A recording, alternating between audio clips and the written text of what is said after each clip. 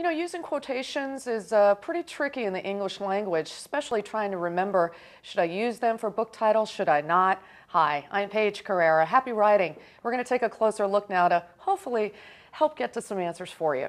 We're going to take a look at this popular book, Angels and Demons. Have you ever read the book Angels and Demons by Dan Brown? Now remember, when you're writing the title of the book, you do want to keep that in quotes. If you're writing a paper and you're not sure whether or not to go ahead and put the title in quotes or not, basically it's going to be determined by the style of your writing. If you're throughout your paper, if you're putting things in quotations, the title of the book, for instance, you want to keep doing that throughout the paper. Be consistent with your style.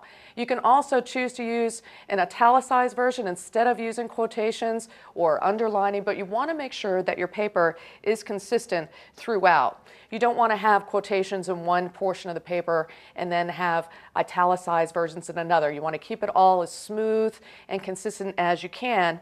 Also, if you're thinking about using quotations possibly for religious works like the Bible or other sacred works, do not do so. It is a definite no-no. Well, hopefully this will help you as far as quotations in using book titles. I'm Paige Carrera. Happy writing.